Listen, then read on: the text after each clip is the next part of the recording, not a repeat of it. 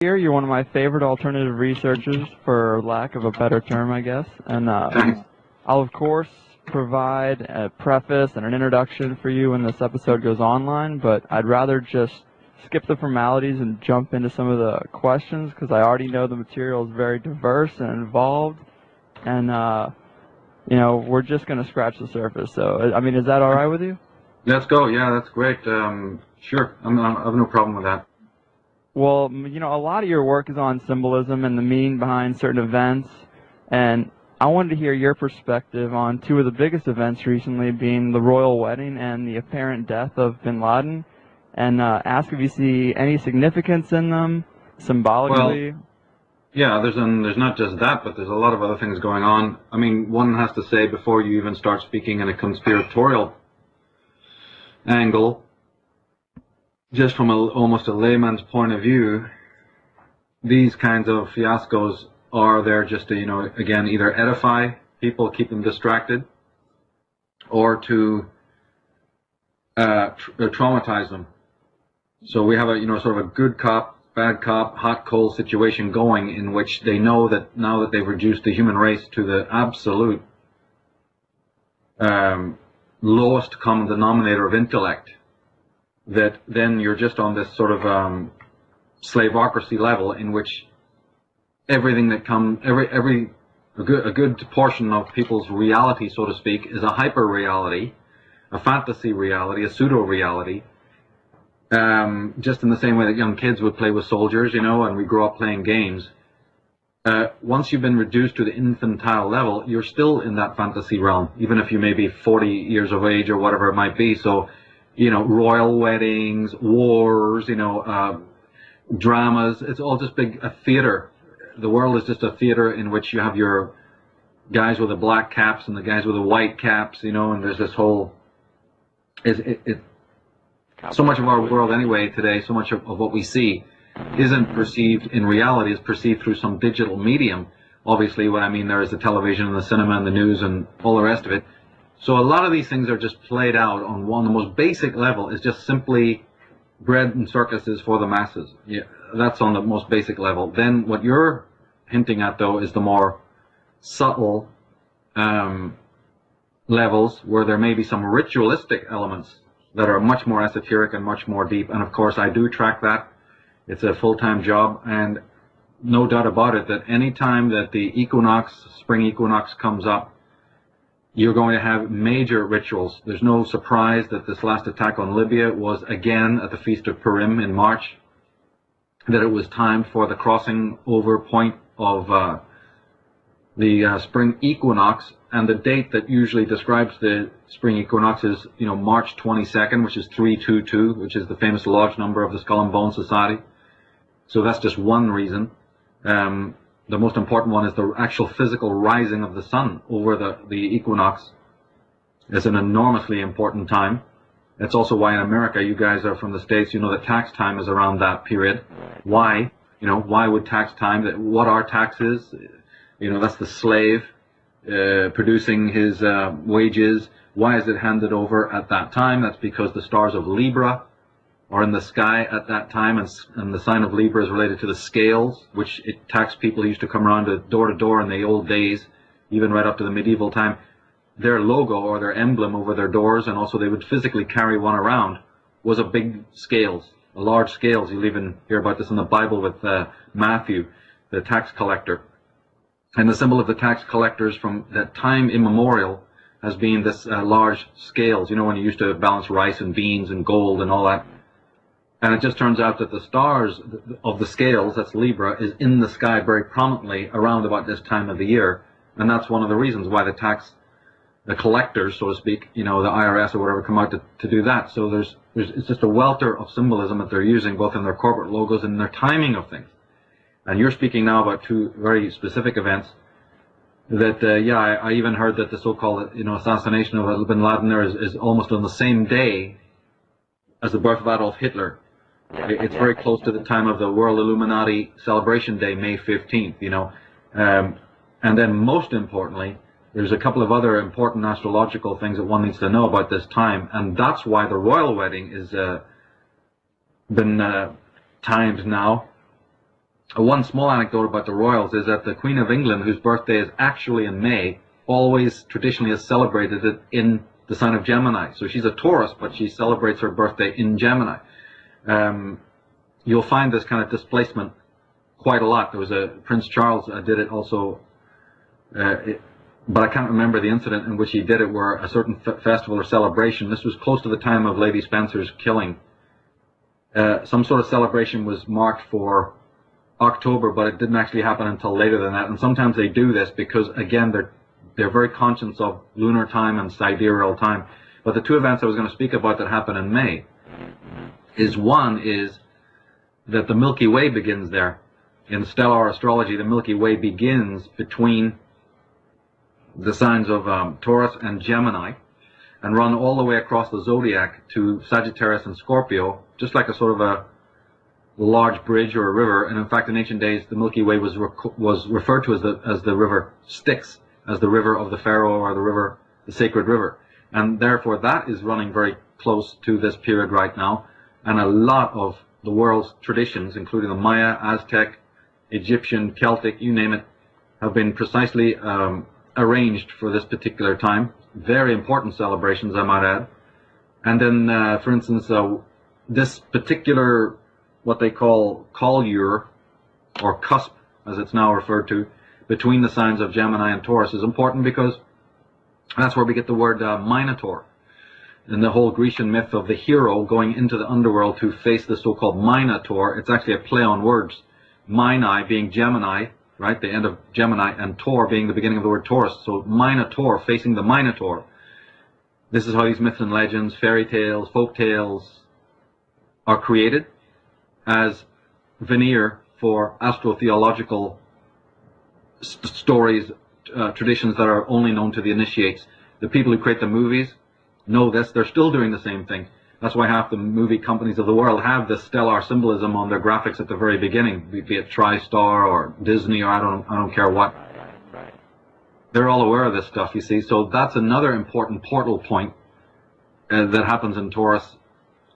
And so a lot of these things will be coordinated for this. But then the third, and I think the most important thing to realize about rituals that happen in May, is that just as I said that during tax time the stars of Libra are prominent, well, in the period of Taurus and Gemini where we are now, it's the stars of the 13th sign of the zodiac, Ophiuchus. It's actually on the other side of the zodiac, but at night its constellations are in the sky. So right now why things are very important is because that 13th sign, under which so much ritual is done from this point of view, if you're talking about the Secret Brotherhood, the Black Lodge, the Illuminati. Therefore, they're going to always target very important relationships, very important ceremonies at this time because of the presence in the sky of Ophiuchus, the 13th sign. And that's an entire study in itself. So that's one thing to be looking into, is the presence of the 13th sign that's happening right now. Are we just carrying on an old tradition with these things, or is there an astrological draw, or is this just part of the control scheme? It's a mixture of all. They do this in exactly the same way as you would look at a wristwatch. It's that automatic. It's that unconscious in some sense. Of course, the planning is conscious and what have you, but what I'm talking about is the ideology, the idea that you should use the cosmological symbolism to protect you, to work with. I mean, I've gone blue in the face talking about to my members of Time Gnosis that they all, who are members of that system, using even the most basic numerology for their day-to-day business affairs and so on.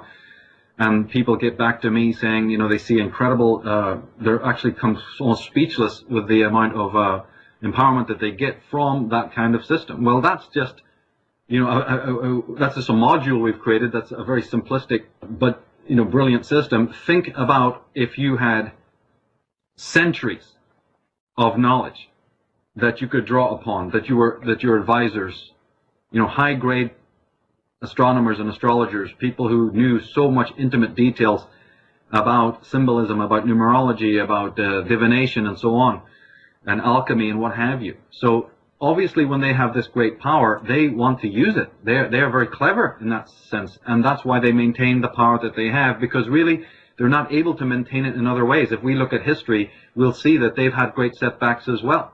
They've not only had great infighting, these royals and these dynasties, but, you know, times have changed. Like if you examine what happened in the aftermath of the First and Second World War, the rise of the labor parties, the rise of the common man to be educated and so on, they've had major setbacks. They've had to make a lot of concessions.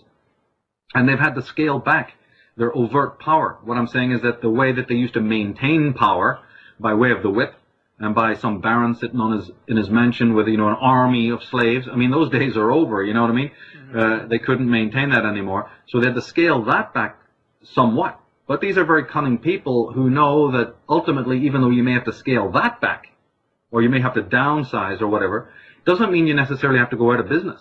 You just become more cunning at it and more structured at it. And we know this is an absolute fact because we see the same thing happening in the Balkans now. After the fall of communism, exactly what I'm saying took place, where you have in the Balkans, after the communists, you had many of the aristocratic, oligarchical families of the old days, you know, the old Austro-Hungarian Empire and all of these people who've been living in London since the rise of communism. Their daughters and sons, very aristocratic people, have gone back to, you know, Yugoslavia, Romania, Bulgaria to set up shop. Even some of them have moved back into ancestral homes. That's the palaces that are still there, albeit dilapidated. And what's the very first thing that happens? Is that all the local yokels, right, who used to be slaves, their fathers used to be slaves under these oligarchs, are now laying out red carpets and tipping their caps to these Slavic oligarchs, just so glad to have them back now that the rotten communists have disappeared. Welcome, Your Highness, and we'll be glad to bend our backs and pick your potatoes and do your grapes for you, you know, and create your vineyards. Like nothing has ever happened. They're actually begging for oligarchy to come back. So let's not forget that that's exactly the same paradigm as in the West. If these Western oligarchs, pompous bastards that they are, if they could get away with an army of Irish laborers and slave labor, they'd still be doing it. You know, take my word for it. It's just that they weren't able to get that, so they have to then use other means to secure their power. And one of those is the use of this incredible archive of symbolism to befuddle, to mind control, to create situations in which people start auto-hypnotizing themselves.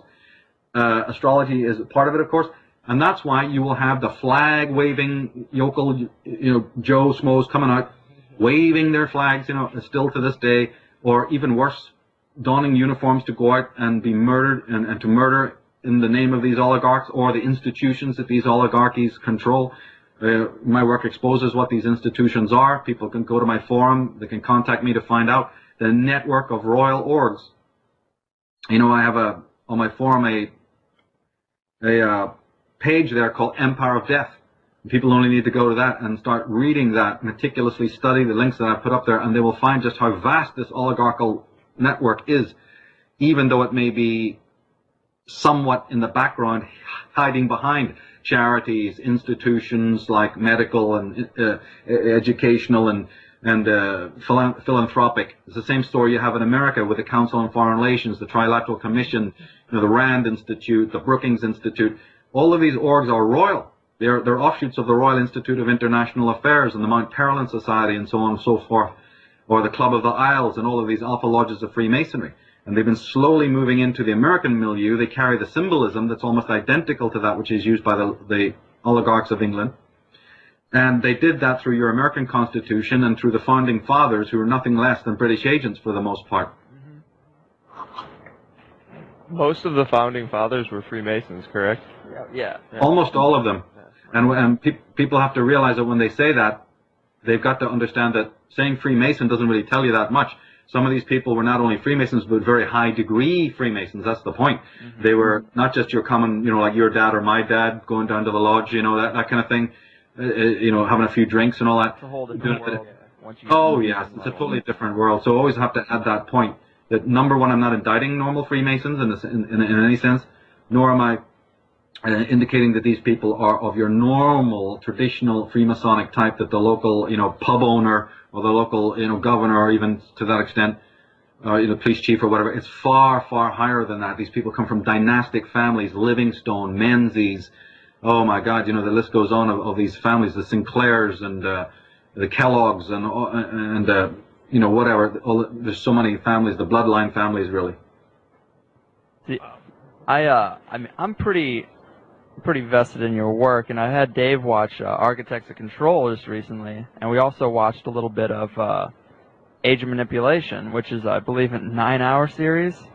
Something like that, yeah. It's great, but considering that this information is kind of new to a large part of my audience, can you sort of broadly talk to us about the history of the control and some of the major lies we've been told, including our origins? And I also was always curious, is like, what is really the point outside of, I guess, control to hide that information from us? Because you could tell us a real history in some ways, and really just with an economic model still enslave us. Well, slavery is what you are talking about is slavery.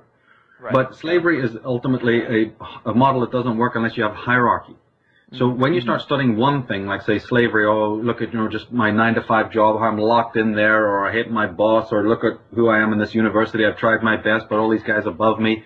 Whatever way the little man starts to already start asking questions that lead one thing to another. It's like I've always described it as pulling a little thread, then the thread becomes a string, the string becomes a rope, the rope becomes a chain, and the next thing you know, you got a big, whale in your living room. Mm-hmm. So these things, one leads to the other, and then you start studying slavery, or debt slavery, or what have you, and then you start moving up to say, yeah, who are these corporations? And then you go beyond, and you start finding out about these secret societies that are all over the world, and these chivalric orders, and their antiquity. And then somebody like me would say, oh, wait a minute. As you said from the beginning, the symbolism tells you, well, that's kind of crazy, because there's a lot of Egyptian symbolism, it's a lot of what appears to be Jewish symbolism. Oh, why is that? How does that work? One thing keeps leading to the other. And then you start finding out it goes deeper and deeper, all the way back through Babylon, the monetary system, back through Rome, the symbolism. All of this goes all the way back to Egypt. And you start tracking all of this. And the moment that you're getting wiser and wiser, and the moment you're getting smarter and smarter on this, or let's just use the symbolism I use a lot of a mountain, you're getting higher and higher. There's a dark side. And that is you're getting further and further away from the people that you grew up with. Right. Intellectually. Right? So,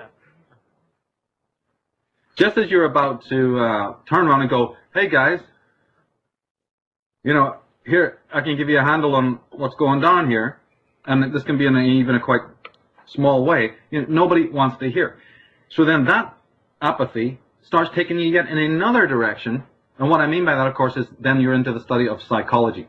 Because now you have to say that there's a relationship between the slave and the master. It's not just a straight situation of control. I'm speaking like this because you jogged my memory about the Architects of Control DVD, where we went into this more than at other times, in which we started to try and point out that this is a slave-master relationship. And that can't be understood at all until you understand what it is in the mind of the slave that wants to have the master, wants to obey authority. This takes you into then a lot of what to me is more fascinating information, because as you well know, most of the people in the conspiracy folk, or the people who are into revisionism, will put the focus mostly on that overt control. And they're implying by that the slave actually would love to be free. See, I've never believed this. I actually believe that it's a relationship, just in the same way that you can hear them say it. I mean, you listen to Aldous Huxley and people like that, they'd be glad to tell you this. That man has been a slave, and he's almost he's an instrument in his own enslavement. What has happened down through the centuries is that the slave has just exchanged chains of iron for chains of gold, metaphorically speaking. If he can have a bit less punitive treatment, he'll be okay with that. He doesn't really want to leave the walls of the prison. Right. So a person like me is standing there saying, but the gates can be opened, wide open, and you can all leave. And they're all sitting there going, no, you leave. We're happy here. So then what happens is this road then takes you into a study of psychology and the dynamics of consciousness and what have you. And then you start putting your finger on the very nexus of it, the very nub of this whole problem that you then see played out in society, or played out in politics, whereas that it's a relationship between the slave and the master, and you understand then the brilliance of the controller, the big brother, so to speak, as that term has been used, because they're aware of this. As you start getting really clever with this, because you realize that the slave doesn't want to really be free, and that if he gives up one set of chains, he just buys into another one, then you start to understand that it's the slave master who has understood this. This is part of the occult knowledge that they use. So one angle of this could take you into studying ancient history as a historian, but another direction can take you into studying philosophy or say even psychology, and keep it contemporary, keep it, contemporary to what's happening now. Yeah, now, I mean, obviously you need to do both as much as possible, but for me the more intriguing aspect is the psychology, because then you're kind of understanding, you're seeing through their eyes, you're seeing through the eyes of the master.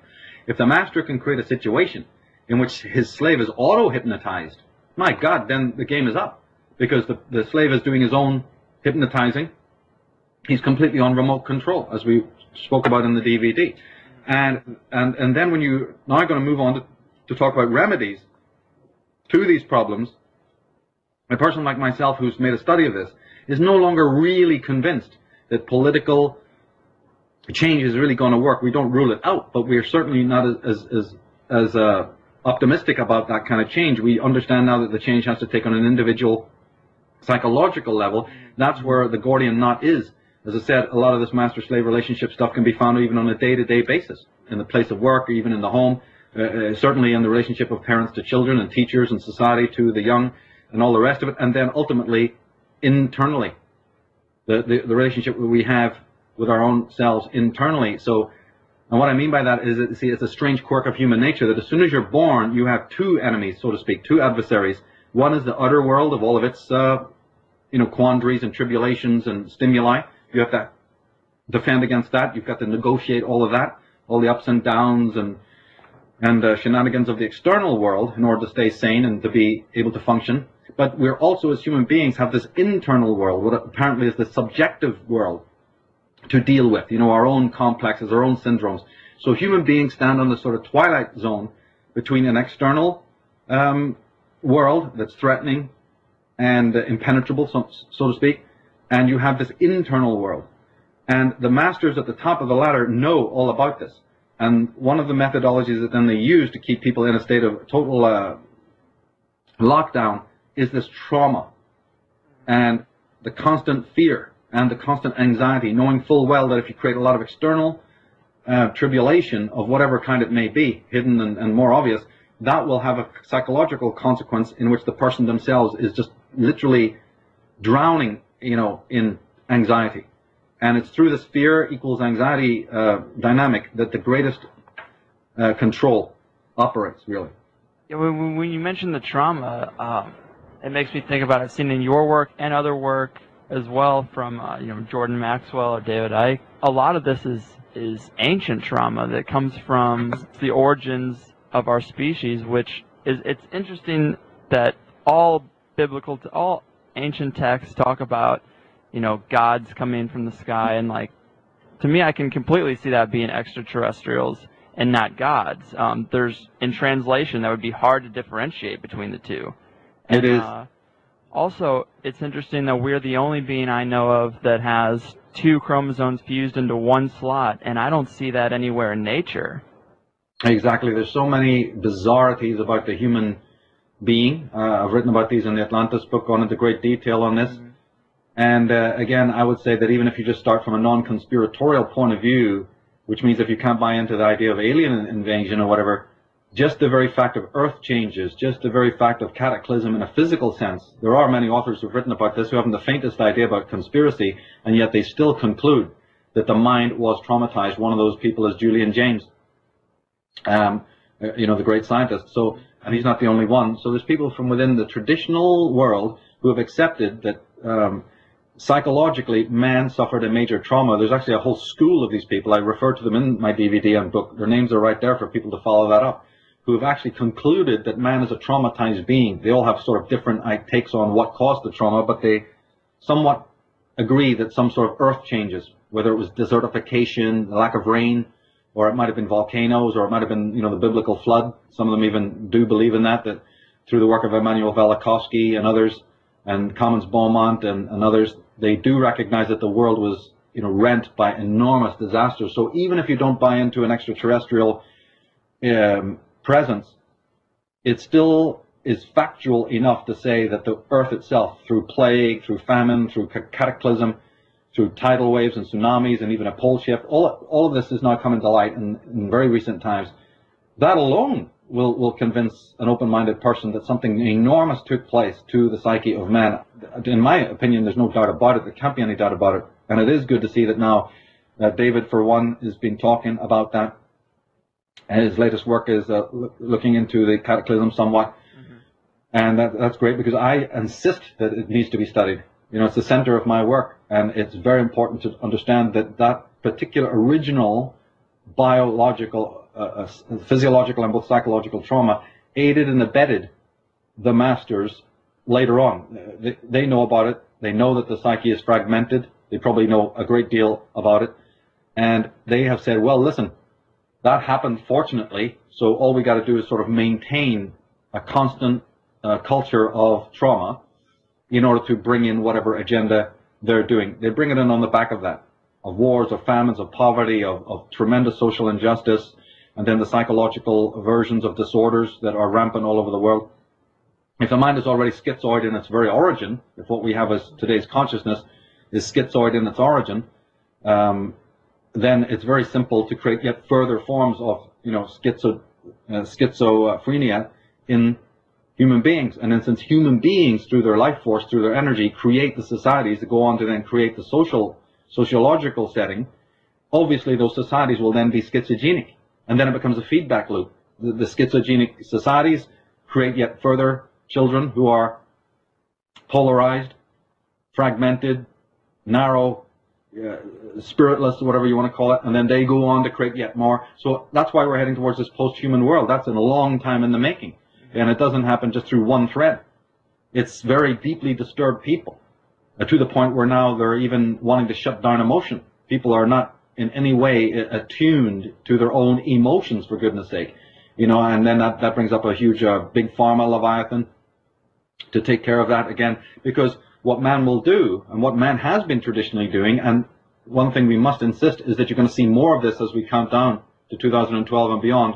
What I'm going to say now is going to be increasing as the years go by, but it has been happening in the past all down through the ages, is that when a human being has that inner anxiety I was talking about, where they have to confront all the inner syndromes and complexes, one of the methodologies that the ego uses to offset responsibility or to just escape that inner trauma is to project it outwards, is to simply say that the reason for all their disorderly feelings, or this feeling of anxiety or stress or whatever it might be, it's externally, it's because of this and that and the other. It's because of the economy.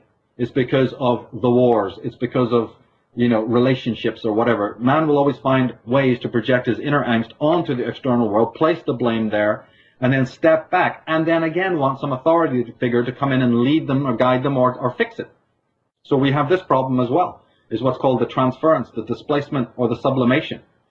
And people not taking personal responsibility for their consciousness or their lives, and then happily, in some sense of the word, projecting it outwards, and then either going to some high priest in the sense of even religion, or the high priests of psychology or psychiatry.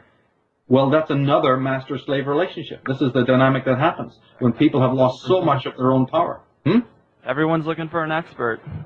Yes, and that's all right to a degree. Naturally, there are experts who are smarter than us, and it's good to find out what they have to say, but not to the extent where you've given up completely the reins of your own thinking, your own biology, and even to a certain extent your own bioenergetics. Your own bioenergetic energy is no longer under your own control. Somebody else rules almost every aspect of your life, in the same way that a dominating parent controls every single aspect of the child's life, to the extent where the child becomes neurotic. Because if a parent... let's just use this metaphor of the parents.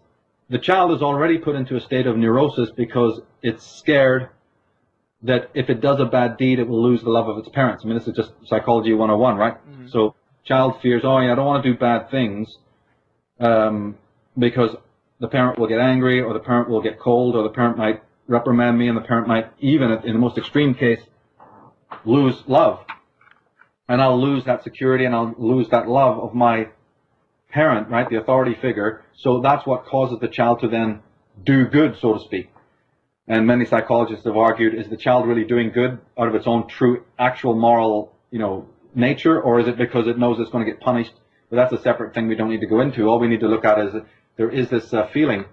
And then the child's acts of badness, what would constitute one of those acts of badness? rebellion, outright aggression. If the child is already worried about a mere infraction bringing the disapproval of the parent, the child is fully aware that if it acts completely aggressively or stands up against the parent for even the parent's misdemeanors, it will suffer an incredible wave of retaliation, right? So what then happens is, in the child's mind, the next level of repression is of the aggressive instincts. And see, what my message is that these aggressive instincts are not all necessarily bad. When something rotten is happening to you, you should act aggressively. You should not be all right with it. But very early on as children, we learn that any act of aggression whatsoever will be immediately cause enormously painful reactions. You know, like I say, the complete loss of love from a parent, let alone all these other consequences that might happen. So the instinct of aggression, which is a natural bioenergetic response to the violation of your integrity and the violation of your selfhood, you repress it in order to identify with the master, to identify and get their approval. So in other words, you're willing to accept any kind of tyranny and even accept the approval of that tyranny because you've repressed your own instinct of aggression. And that act of aggression might have been as a defense against the violation of your selfhood. So this is what we see when then we take a step forward and move into the political world or into the sociological world. That's what we have. We have a world of smiling depressives, each one of us seeking the approval of others. And it's a soft tyranny that is taking place. And the moment that any individual, and this is the crux of the matter, and people who are going to think deeply about what I'm going to say now, they will have a big, big piece of the answer here. And that is that the anxiety exists when any kind of show of selfhood emerges. So in other words, that the person who has repressed their instincts, the person who has completely self-mutilated their own selfhood, their anxiety is not a true anxiety, right? Their stress is not a true stress. It's the stress of that selfhood which doesn't go away, trying to reemerge healthfully. So the person's own neurosis, the person's own disorders, of which we know the world is awash in, is actually a pseudo-anxiety, a pseudo-despair, a pseudo-distress, because you're actually been repressing your selfhood. And that selfhood, being a natural, organic, spiritual thing, doesn't die. You can repress it, but it doesn't go away. Anytime that it tries to reemerge in whatever form, that now causes your anxiety. So the anxieties of the world today and the stresses of the world today are actually based on their true voice trying to make a reemergence. So it's incredible how this thing works. And therefore, you're actually self-mutilating yourself. It's the self-murder that I talk about incessantly, this self-sadism that's going on. And you do it to get the approval of these slave masters who are pretty much in the same boat. They're the self-murdered. And then they encourage you to self-murder yourself, and then you do it. And then any anxiety that exists today is not, Greg, the anxiety of, oh my God, I wish we were all free. I just wish we could get rid of Big Brother. I'm losing sleep because we're in a slaveocracy. No, the stress is, gee, I wish I could get a better placement in that slaveocracy. Gee, my biggest problem is I wish I could really get rid of my selfhood completely. I wish it wouldn't bother me at all, and I was able to go along and get along and be a real celebrity, you know, and have everything that Big Brother could hand me. I haven't got enough seniority within the lie. Right. This is what we're dealing with, and that's why that answers, as I said, if people think about this, it'll answer a lot of things. One thing it answers is why so many people in so many parts of the world deny the conspiracy and fall in line. You see, that's why there's so many treacherous, deceptive people all over the world in the state of delusion, so that when somebody like me starts to speak, they go, Michael, you're crazy. Look at all the sane people with their uniforms on, walking in lockstep. What are you telling us, that we're crazy? You see, that's why it's so ubiquitous throughout the world, because it's an inner psychological contract that people have with themselves. And so you have to free yourself, first of all, from that web of lies. You have to ask yourself, not that I've been sold a lie, but why have I bought a lie? Hell yeah.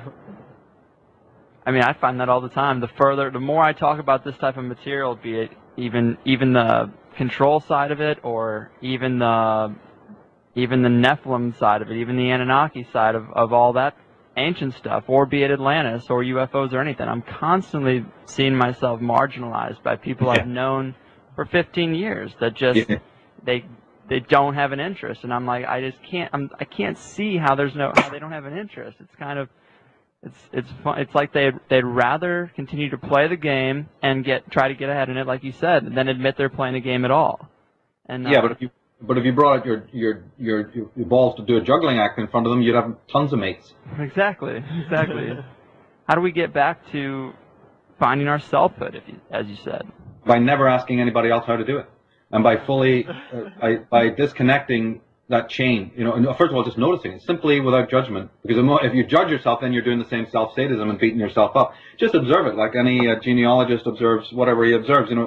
It's basically a sort of a rational observation of the self and how we disempower ourselves. My work is entirely based on that. It's a deconstructive process, or I've described it in other ways, an apophatic learning, in which you simply deconstruct and try to break down the kind of barriers that stand in the way of your selfhood. Ultimately, all thinking is destructive. I know people have a very difficult time understanding this, but thinking is deconstructive. The rational, critical apparatus is to break down illusion, to see through lies. Scientists do it every day. Detectives do it every day. We do it every day. Progress is all about looking at how to do a thing better, which means throwing out all redundant ways of doing things. That's what psychoanalysis, psychology, philosophy is all about. And one of those threads is the simple, natural response that we have to seek guidance from the misguided. There's many reasons why we do it, but it needs to stop. And we have an entire world full of gurus and teachers and pseudo-teachers and misleaders and whatever else, who, because they have a little modicum of knowledge or insight, technical or other, they then set themselves up as gods. This was pointed out even by Socrates, 300 years BC, that this is what people do. And then they set themselves up as authorities and then try to dominate everybody else. They don't awaken your own natural intelligence. Shit, that threatens the hell out of them. They don't want that. So we have all these petty dictatorships, starting from the home, starting from the family level on up. And we have to watch that tendency in ourselves, and we have to realize that when it comes specifically to your question, how do we return to selfhood, there is no A to Z anywhere. There may be some signposts that other teachers and philosophers who've done lots of thinking through the centuries, and we definitely should be up to speed on a lot of their theories, of course, because we don't have, one of the other paradoxes here is that the normal human life isn't long enough to even come to grips with some of this information. That unfortunately is just a built-in problem. One of the things that assists us is the fact that we have, many teachers, many philosophers and great men who have done a lot of this thinking for us and have sort of percolated down a lot of the key answers, and we should be up to speed with what they're talking about, but only as signposts. We still have to walk the map. We can't just get in line behind those guys. They knew what they knew for themselves. Their philosophies was an outcome of their particular psychology as well. Doesn't mean that it's going to fit everything that each other individual understands. So you have to have all these teachings percolate down through your own consciousness, and that means work. That means hard work, and that means cutting no corners. But it doesn't seem like hard work if you're passionate about it. That's what is really separates the sheep from the goats. It's only a lot of hard work if a person is so distracted with other nonsense in the sensational world. And it hasn't got the passion. If the person has the passion about it, then it doesn't seem like hard work at all. To familiarize yourself with these concepts, for instance, just explaining why there's the mind-body, dualism or whatever it might be, or again, starting with the symbolism question, or asking the big question, is there a God, and so forth and so on. If a man is passionate about these kinds of questions, then he will be guided, but he doesn't need any external physical guide necessarily. Those are just signposts that he meets on the way as he is doing the walking. This is the thing to bear in mind. Yeah, I know you're familiar with Alan Watts, but he basically taught me that Zen is just trying to act without that thinking filter. Just act immediately without overthinking it. And when it comes to the symbolism, that is where I think I just drive myself crazy. And for example, I have a friend, Kyle, who swears by the symbology as well as like the 11/11 phenomenon. And for me, it's just a hard thing to believe, and I actually have been talking to him about, I've personally experienced an overwhelmingly amount of coincidences with the number 42, and I don't understand why or what it could mean, and I drive myself crazy with interpreting some of the symbolism in life, because people, lectures talk about the idea that your higher self is trying to talk to you or lead you, or something's trying to lead you, and I drive myself crazy wondering about the interpretation of symbols, or is there meaning in this, or am I just projecting this meaning onto something, and stuff like that. Like, how can we hone in on what's meaningful Well, we do it all the time, but what we do is, like you've just said in your sentence, you beat yourself up for doing it. That natural flow of intelligence that is projecting, and that's a good thing. You're meant to do that. You're meant to see all meaning. When you speak about meaning, there is no meaning external to you at all. All there is existing things. That's where you start. The universe has a bunch of things in it, be it stars or trees or table legs or God knows what, or even for that matter other people. Those are what are known as objects of consciousness, right? And they just exist, but they don't actually have any meaning. This is the mistake that we've flipped it over. We have an inverse understanding. Meaning comes only from within. So the person who's able to give meaning to life from within himself, he's living. He's what's known as actualized. He's an actual person. He actually has not only existence, which is given. See, we didn't create our own minds or our bodies, and we didn't create the universe. So in philosophy, for instance, they ask, what can you be certain of? Well, you can be certain of one thing. You didn't create yourself, and you didn't create the universe around you. That's certain, period. So start with that. And if you didn't create those things, then you sitting worrying about what existed before God existed and how the universe came in before the Big Bang and what might have been before time is kind of in a way really meaningless from an existential point of view, because you weren't there, you didn't create it, and in your one life you probably could never work it out. And even if you did work it out, say some scientists actually cracks this, which they haven't, would it really change the person's existential existence? The answer is no, it wouldn't. Next thing is, you didn't create life on this planet. Let's take it down from the universal right now to just this planet. Life on this planet, what is it, 15 million years old or whatever it is? I can't remember exactly, but we weren't there at the beginning of time when they say that human life or animal life or intelligent life began, right? So we weren't there at that point of origin either. So a lot of worrying about that period of time and what existed before it and how it happened and all that is really, again, useless, meaningless information from a psychological and existential point of view. The only beginning, the only origin, the only miracle that we were privy to is the fact that we ourselves individually were born, and that by being born we grew a thing called consciousness. We're able to think about ourselves, we're able to think about thought, and we're able to have this incredible facility.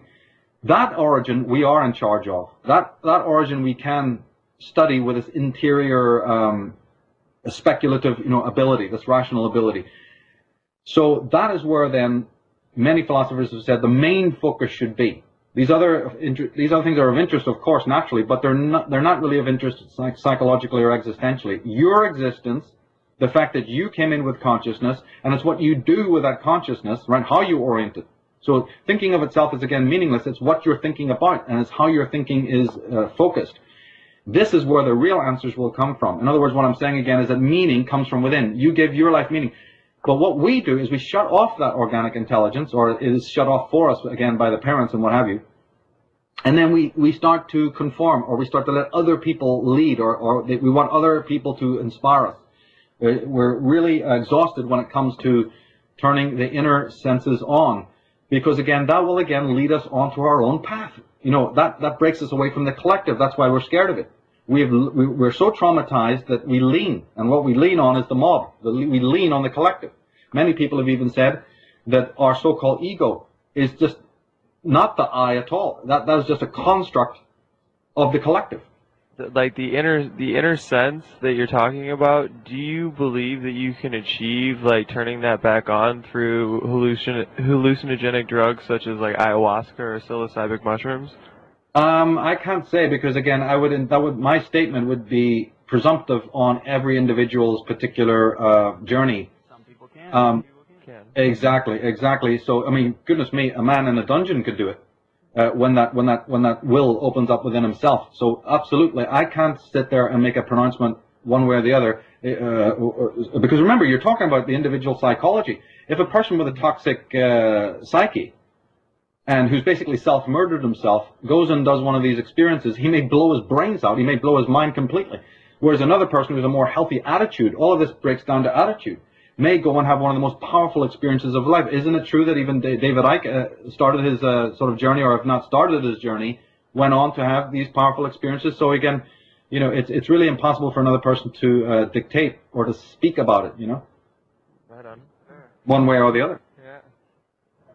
What do you think life would look like today? What do you think our lives would look like today if we hadn't been lied to or manipulated, and this control hierarchy hadn't, hijacked the way we all live? I've thought a lot about that, of course, and I think that also the philosopher Nietzsche and to a certain degree Heidegger were very much looking into that question.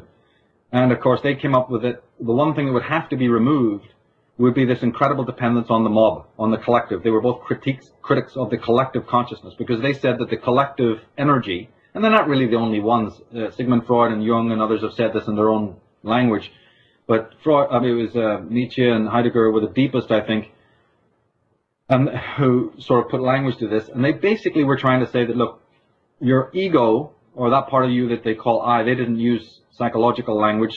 So, in fact, Heidegger didn't even use the word consciousness at all, because he didn't believe we were thinking at all. He said we still have to learn how to think. But in very brief summary, I think what they were saying is that because our sense of selfhood is an inauthentic selfhood, it's a pseudo-self, made up of just the approval rating, you know, this collectivism. For instance, let me give you an example. I can't remember who it was, but there was a famous scientist or some sort of psychologist who basically said that a child even learns that it is a separate entity from the simple act of it being looked at by a parent or by other people. When the child grows up, it has no sense in the early stages that it's an individual. It learns about that it is a self because it sees other people looking at it. And then it learns to look at other people in the same way. See, by being looked at, just the act of perception tells the child slowly, I am something that I must be being looked at. And then that develops slowly onto self-looking, like the subjective idea of being able to observe yourself. So in other words, the child wouldn't even have a subjective self, wouldn't even have a clue of its own existence without other people. The point being that there's a healthy need for collectivity, right? It's in the cues and affectations and exchange of body language and words and eye contact that even gives any one of us the feeling of selfhood. So what they're trying to say is if you didn't have other people, you wouldn't even have a self, and we couldn't even possibly conceive what that would be like. But then, of course, you can go too far. Because the roots of your sense of self is other people and their existence, it becomes very easy, as we've already been dialoguing in your program here. It's only one step away before that becomes extremely chronic, isn't it? Because since people are the basis of our sense of self, my God, it's only the next step then to becoming completely absorbed in the collective for a sense of self. We may become even addicted to it. So then trying to go cold turkey and come off of that is a very elaborate and difficult process. And if anybody wanted to do it or try it, you know, again, it's not for me to say what would happen. Some people may be so traumatized by that. Say even if you tried some physical thing like removing yourself from people for 2 weeks or whatever, or even for extended periods of time. History is full of people who actually became hermits and all and completely distanced themselves. You know, again, I can't make any pro or negative statement, you know, about whether that's a good thing or whatever. It depends on the personality of the individual, you know. So, but say somebody did this just purely experimentally, you know, maybe they'd have a complete breakdown and there'd be no self there at all. They'd be just crawling around the floor like some sort of animal. But then, of course, even animals have a sense of self. They obviously do. And so, moving on to say that then, okay, say you don't, and you try to do it gradually to decipher say you stay within society and try to gradually determine what is unique about yourself and what makes you the same as everybody else. Way back in my early first talks, even I addressed this. We know so much about what makes us the same as everybody else. I've said we have very little understanding of what makes us, you know, unique. For instance, Michael. How many guys are called Michael in the world? You know, I mean, it's ridiculous. You know, so it's like what is unique about us? The clothes we wear, the names we have, the food we eat, the ideas in our head, the language we use. We're speaking English or whatever. So you know, everything is shared. What actually then makes us unique? And is there anything at all? I mean, you're talking about the top philosophers in the world at the top of the totem pole haven't got an answer to that. They're still working on it to find out, is there anything that is actually really, truly unique about a person? Now, Heidegger and Nietzsche were, of course, implying that, yeah, there was. You know, there is something that is authentic, unique about an individual, and their systems are there to try and show us how to attain that, you know. And I guess that would also be somewhat what a lot of other famous teachers are trying to allude to. And then you have to know about those systems and come to your own conclusions about which one of these systems that they're talking about, which one of these means to the end is a means to an end. That becomes a fascinating area of study, you know. So my personal belief is that absolutely. I don't think we were born by accident. I think that all of these things that keep us away from a sense of selfhood can be removed. But it's not so much that they can be removed, it's the way that they're removed. If you remove it in the wrong, it's like, you know, remember that, the $6 million man, you know, Steve Austin? Yeah. He's trying to dismantle this bomb and he does it the wrong way, the whole country's going to blow up. So it's more like, it's like that. It's like the sweat is pouring down your face, because it's not about that can you remove it. It's that if you jiggle or you do it the wrong way, it's going to blow up in your face. So the philosophical process, you know, I mean, okay, you have one guy with like Alexander coming with a freaking sword to cut through the Gordian knot. You know, maybe that's not quite the right way. That's a way for him, but it may not be the same way for everybody else. To approach consciousness the wrong way can make you insane. Somebody would argue that that's what happened to poor Nietzsche, you know, and many other people that you could name. The lunatic asylums are filled of people who've actually seen the light. They know a hell of a lot, but they couldn't handle what they saw. So again, it's the way in which a lot of things are done is far more important than the what is being done. And that again, you can't really train somebody for. You can't. You can show a person how to use, like I say, a bow and arrow, right? But you can't change their perception. I mean, if they're half blind, there's nothing you can do. Even if you show them exactly how to put the string on the bow and put the arrow right and pull it back right and even stand right. But if they're blind and their eyesight is hopeless, you know, there's no chance of them getting to hit that target. So you can show somebody a certain amount, 50%, but they have to bring their own unique skills and perception and acuity and brilliance to it. And then you have the miracle of life. So again, pointing out forever, like you said, Alan Watts, you know, there's been a whole history of great teachers who have shown us what to do. You know, Krishnamurti and you name it. Or like I said, these Nietzsches and Heideggers and all, you know, but it doesn't necessarily mean that everyone's going to go and do it. They have to say, hey, you know, this is what I've discovered. And then you got to say, yeah, well, let me try and do the experiment as well and see what comes with this. So I do believe that these dependencies are bad. I do believe that people have a pathology that can be healed and can be removed. But again, it's all about how you do it. What's your intention as to why you're doing it? As you know, a lot of people will want enlightenment for the wrong reasons. They may want it to have more power over people or whatever, or they may want to sit at the right hand of God or whatever it might be. So the reasons, the motives, you know, may be, the thing that they want might look good on paper.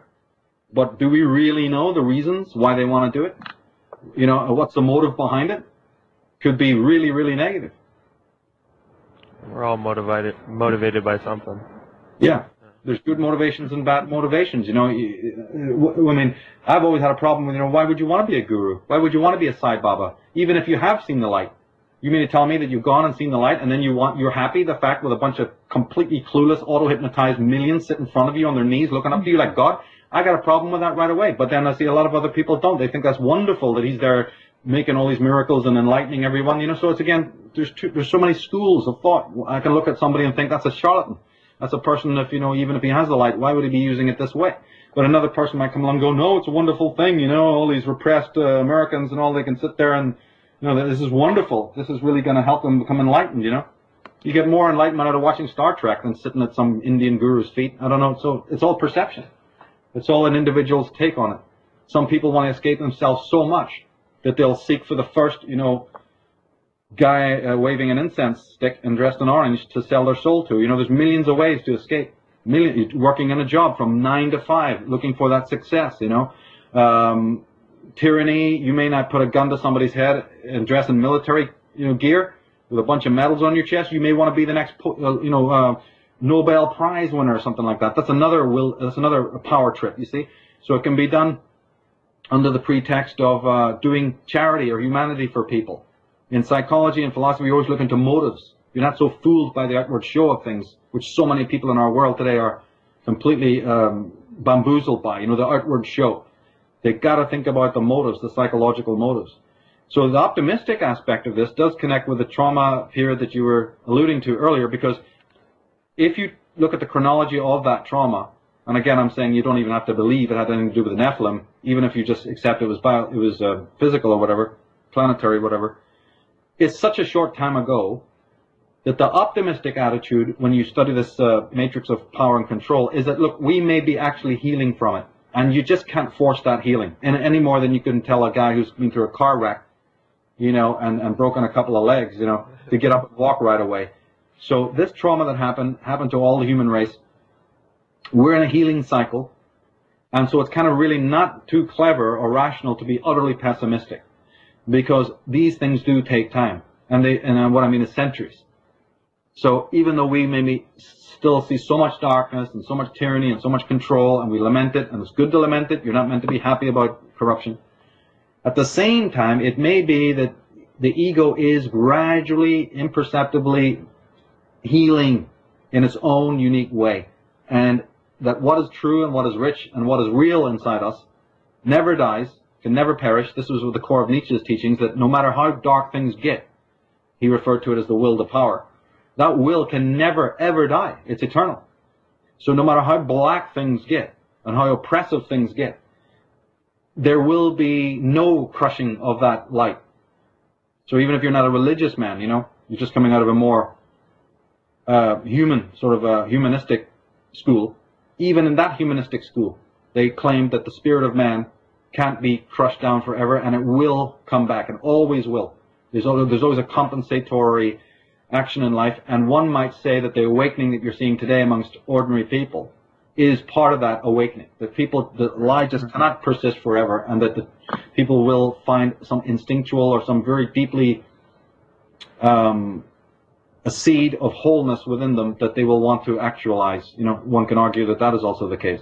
Right. I've heard many people refer to this time as the Age of Enlightenment, Age of Awakening, in astrological terms, which I really have a hard time with the astrology part and really seeing how that could affect us. But it is funny to see that the internet came directly at the time that's considered a time of enlightenment. And if I were to write that thousands of years ago on paper, the internet would be the perfect incarnation of that coming to life. So I do see a similarity there and a coincidence.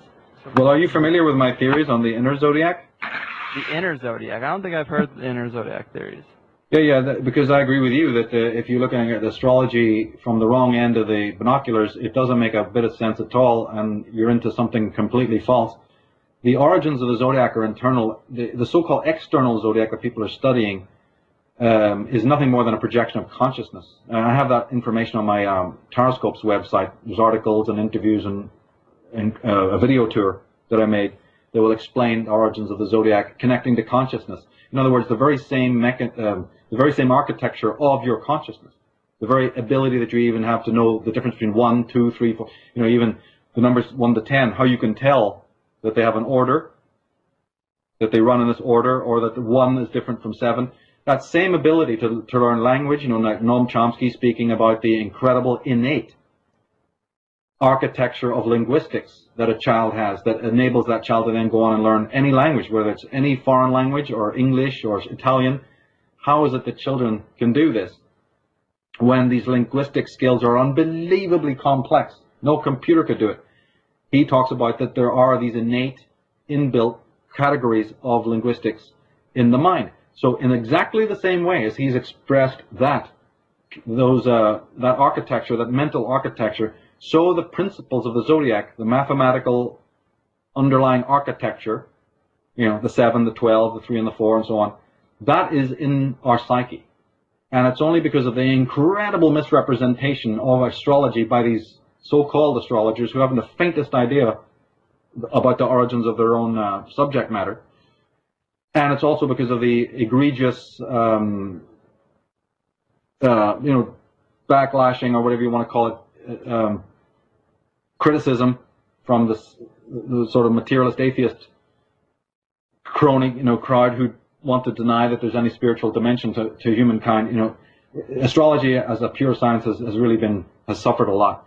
But when you understand that it is based on a projection of human consciousness, then you'll start to understand more about what goes on. The zodiac, whether you're talking about the great ages, you know, the more processional ages, or you're talking about the yearly zodiac, these are just simply projections of human consciousness. So I always encourage my audience to, you know, go and study up on that so they get more clear on when I even myself make, you know, slip and talk about Uranus or Pluto or Venus or Sun. I always try to, you know, caveat that by saying that, look, I don't actually mean some planet in space necessarily. I'm speaking about an archetypal force. Yeah, like a more of a spiritual, sort of a psycho physical force. It's just a means of communication, like music. The zodiac works on very similar principles as the way that musical notes communicate to us. You know, I mean, there's a reason why people like to listen to Stairway to Heaven or a piece of Chopin. You know, that stuff is speaking to us. Well, the zodiacal archetypes, any symbolism, in fact, whether it's alchemical, mathematical, color, for instance, the miracle of color, we could have 5 shows on just that. You know, so we're being spoken to all the time. Remember, you were speaking earlier about you and the number 42 and how you were playing with that and wondering what the significance is. You see, that number, it's not the number that's the problem really there. It's what that number symbolizes in many ways. The factors that make it up, the relationship between this number 4 and the number 2. Because there's really 2 numbers there, right? You said 42, but that actually implies 2 numbers there, 4 and 2. And those numbers got a lot of different spiritual, esoteric relationships. But to cut it short, what I mean is that numbers, be it 1 to 10, they are themselves meaningless. Like I said, those are just things that exist. What exists behind them is frequency, energy. And those are archetypes. So the numbers are really messengers of a certain vibration. They're conveying a certain vibration. For instance, the number 4 basically conveys the vibration of order, structure, and practicality. You know? So each number represents a particular frequency. That can be universalized, like in most numerology, we'd say those numbers go for everybody, and that's fine and dandy, but ultimately, each individual has a personal relationship with those numbers as well. When one would get into it and study it and come to their own relationship. You know, some people, for instance, I'll give you one example of the number 4, mandalas. When Carl Jung famously had these clients who went through, it wasn't even really major breakthroughs. It was almost like just the first stage of the breakthroughs that they had. Something led them to express themselves by painting mandalas. As you know, mandalas are made of 4, right? A lot of them are the square symbolism. And so what is that? Well, Nietzsche would have come along and said, well, I'll tell you what that is. That is a man's aesthetic response. Because man is primarily an aesthetic creature. Long before he uses his reason, long before he even becomes aware that there's a mathematical order to the universe, long before any of that left brain stuff, every man, including every child, is turned on initially by the simple beauty of what's around him. And in fact, Nietzsche took this to the extent, anyone who wants to know Nietzsche has to understand that the aesthetic appreciation and aesthetic creations like music and art, actually going and doing it, writing poetry, this was the center of his philosophy, and many others have swore by this as well, that they claim that the whole meaning of life is based on this aesthetic appreciation. But without even getting into any of that, just the very fact that nature was so intoxicatingly beautiful to look at, even thunderstorms or lightning or the sunrise or whatever it might be, the miracle of the flow of river, a river and whatever, this made man wonder, wow, how did this all come into being? And so they saw that man's original state of consciousness was just this completely spontaneous response to beauty, right? And we still have it today.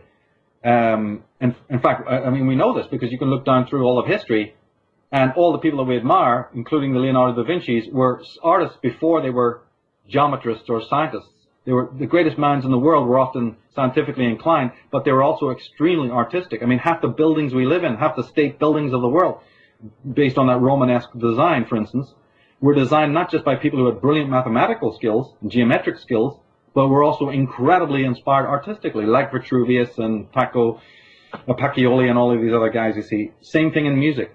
So, yeah, music is mathematical to the extent that you got to know the notes and you got to know the writing aspect of music. But long before that, and even at the end of it, it's more about the beautiful aspect of it. You see, so half the stuff that we do in the world, or more of it, is motivated by this aesthetic sense. And therefore, that's important as well to bear in mind that we have this innately within ourselves. And when you're responding then to those numbers just represent, in geometrical form, they may represent some sort of geometry. or they may represent some sort of Archimedean geometry, you know, like the Platonic solids and what have you. A lot of people, when they see numbers like 333 and 777 and 888 and 222, there's a lot of triad numbers appear for people. I think you mentioned even yourself earlier on 1111. Yeah. Was that you that mentioned that? It is. It's a friend of mine. He's convinced that the coincidence of 1111, seeing it in not only in he sees like a double L in his last name and the last name of his girlfriend, and he sees symbolism in that being 1111. Understood. Addresses and times that things happen when he's thinking of certain things, and mile markers on driving on the highway. Well, this is a language that when you're coming to it from this left brain point of view, it seems very strange, and a lot of people can think you're kind of crazy. But what's actually happening is that slowly the natural intelligence that we've been alluding to before, or if you want to say right brain or this aesthetic sense or whatever it might be, that's awakening. And we stop it. We get freaked out by it, and we stop doing it. And therefore, like right now on the clock, as I'm looking, where I'm in Europe, it says 3:14. That's pi. Right. Yeah. So now, how significant is pi? It's so significant. We just happen now to be talking about sacred geometry and numerology and the mystical aspects of a number, and I'm looking at the clock, and it's 3:14 exactly. The left brain goes, complete coincidence, has no meaning.